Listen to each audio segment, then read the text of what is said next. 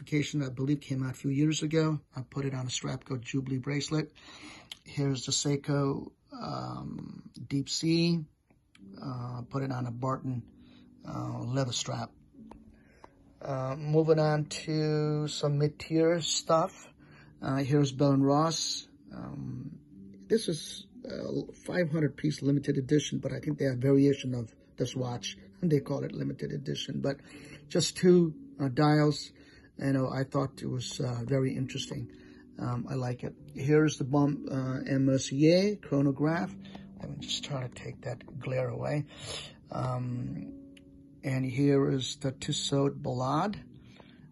This is Tissot's chronometer certified, which I thought was very interesting for the sub $1,000 watch. I think it was $900. I picked it up for probably maybe 30% off or something like that. Here's the Bald Watch Company.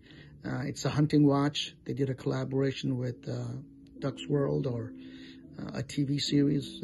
I used that I used to go hunting way in my early age, but now it's just once in a while. Maybe once in 2-3 years I'll go if one of my friends are up to it. I don't actively hunt anymore, but in the past it was all about ethical hunting. We hunted and we ate. We only hunted the animals we would eat. Anyway, this is the Hamilton Fuel Khaki. I put it on bun strap. Nice size, 38 mm. It has this kind of like a needle on that hour and second needle tip or syringe tip. It looks nice.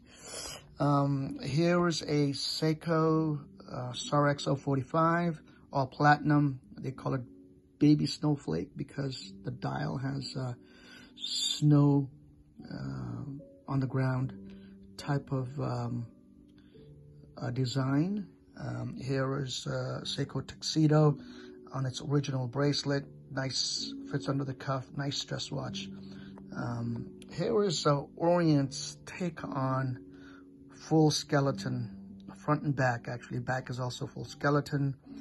You can see the heartbeat. There's a power reserve on the top, and there's the second, or is that a date? I just took, no, it's a second dial. Here is Orient Star's GMT. A lot of these watches are discontinued, but it has the GMT function is inside the dial with two crowns. Nice. I like playing with it. Here's a smiley face, Orient Star. I just kind of bought it because of this design.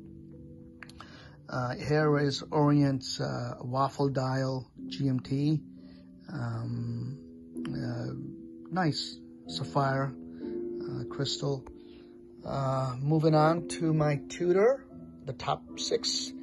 Here is Tudor's most complicated in-house movement. I think they have in-house module on a shared movement with Breitling, I believe, but has a mechanical alarm inside as part of their engine, which is very cool. I thought I'm waiting for a crocodile leather strap, croc strap, to put it on it. Here's the Monte Carlo chronograph. Here's GMT. It's a little chunky monkey. So I took the original bracelet out and put Uncle Seiko, and I think it looks nice. The watch sits pretty nicely on the wrist because the Jubilee bracelet just drops down and tapers the wrist very nicely. And it's the same Uncle Seiko. I put it on the Hair Tudor 41, and fits very nicely.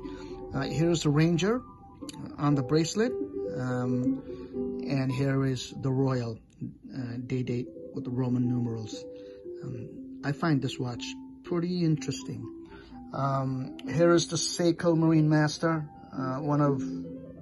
I think this is the most expensive Seiko I have in terms of you know, the Seiko collection. Blue dial, very nice, I believe.